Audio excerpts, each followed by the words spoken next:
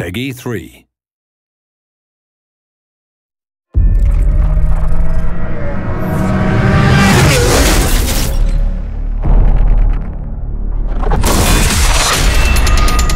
Darren McNamara is a good friend of mine, professional drifter right now here in Formula Drift. Good guy, good driver.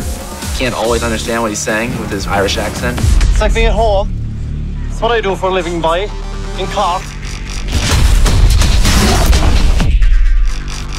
Tommy Milner is an American Le Mans driver. Yeah, a really cool guy. He just won the 24 Hours of Dubai. But let's see how he feels about being beaten by a drifter. Yeah! Yeah, man!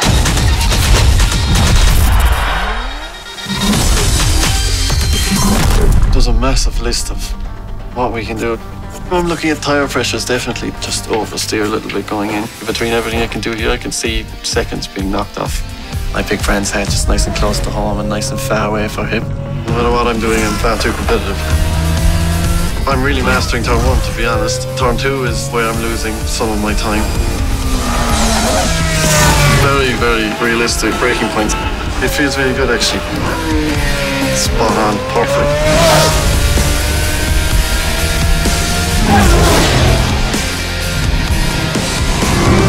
I'm surprised, actually. I wasn't expecting to be so quick.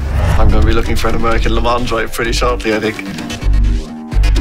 42.3. Ooh, that's better than mine. 3/10 faster. I'm gonna have to go in there and see if I can beat that lap time.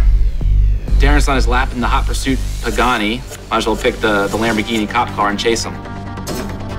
I'm gonna go in here and do a little tuning, so a softer spring, softer roll bar, something like that would help me get the car to turn better. And now I want to beat him, so. For me, racing is looking out of the windscreen, and for Darren, it's looking out of the side windows.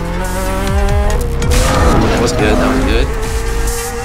Oh, over the curb, that'll work. Now just a little slide, that's exactly what I want. I'm amazed how fast I'm going. I think that got him. All of our friends are going to see on Autolog that I've beat Darren's lap time. 3:17. He beat me by 9 thousandths of a second. I don't believe that. Want to go best of 3? If you guys want to challenge me in Autolog, my username is NFS_Tommy Milner.